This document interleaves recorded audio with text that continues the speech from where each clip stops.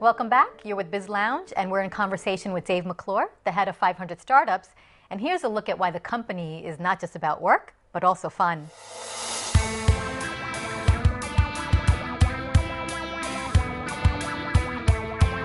My personal leadership style probably isn't a leadership style at all. It's more of a team orientation. Dave's leadership style is unconventional. He's wacky, he's zany, but I think it's very inspiring for the team. He leads without ego.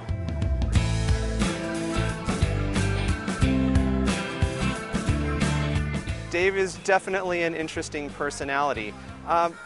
Some of the most important things, really, because I work with so many startups and so many accelerators and incubators, is Dave's approach or his thesis to investing in startups. He helps his startups really push the boundaries on what's important. Dave clearly, knows what he wants, and he goes after it very strongly. I think he seems to lead by example.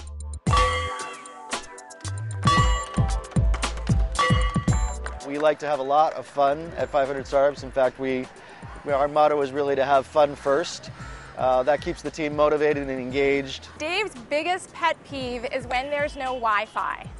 I have learned that very well. There needs to be Wi-Fi everywhere, and since we travel around the world, getting Wi-Fi on a bus on the way to the Taj Mahal, we did it.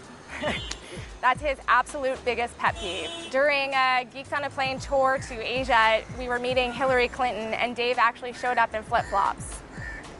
It's his style. He doesn't compromise it for anyone. If you weren't running 500 Startups, what would be your alternate career choice?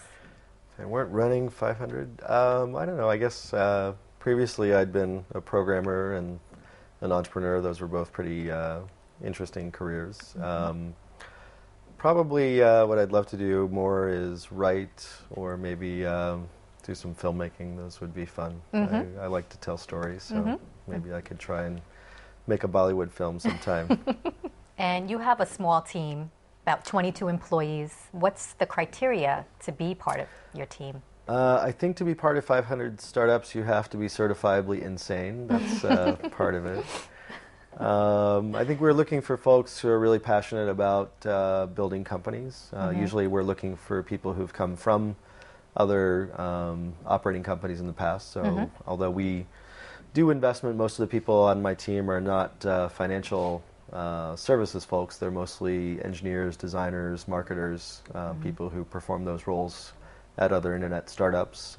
Myself at PayPal, my other partner Christine at Google, other folks from Yahoo and other places. And then we're looking for particularly folks who kind of have a bicultural experience, people who have familiarity operating both in the Silicon Valley and tech scene, but also in their own geography or country and language.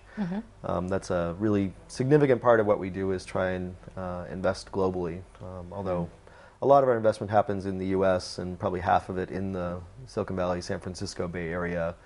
But we're really trying to expand outside the U.S. and invest in places that we think are going to be large tech centers and large growth areas.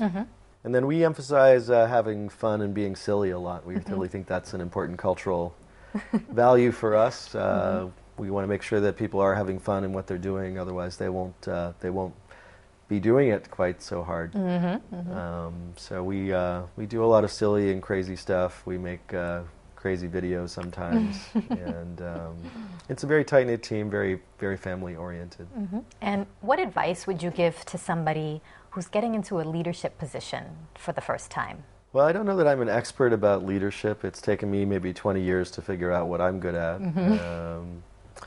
And this might come as not the traditional advice, but I would say probably don't be an ass. I think that's really an important thing, at least in Silicon Valley culture, is to really, treat other people as you would like to be treated. Yeah. And I think because a lot of the folks that we want to hire are very talented, they can, work many, many other places. So I think we work more from a culture of attraction and carrots than sticks. And we like to, give people the opportunity to stretch themselves and maybe fail occasionally. So a lot of our investment philosophy around making lots of little bets, we apply that to the people in our organization too, and we give them responsibility early. So a lot of folks who we hire start investing pretty much right away, but on a small budget. And then we encourage them to take a lot of risk. That may require us to operate with a little less centralized control than most other companies or even venture capital firms. But I think that's a great way to encourage an organization that does do innovative things and take risks. Who've been some of the most influential leaders in your life? Well, strangely, I think my mom is probably the most influential leader in my life. She was an entrepreneur herself, and at least for a good bit of time, she was probably the single parent in my life, although I spent time with my dad and stepfather also.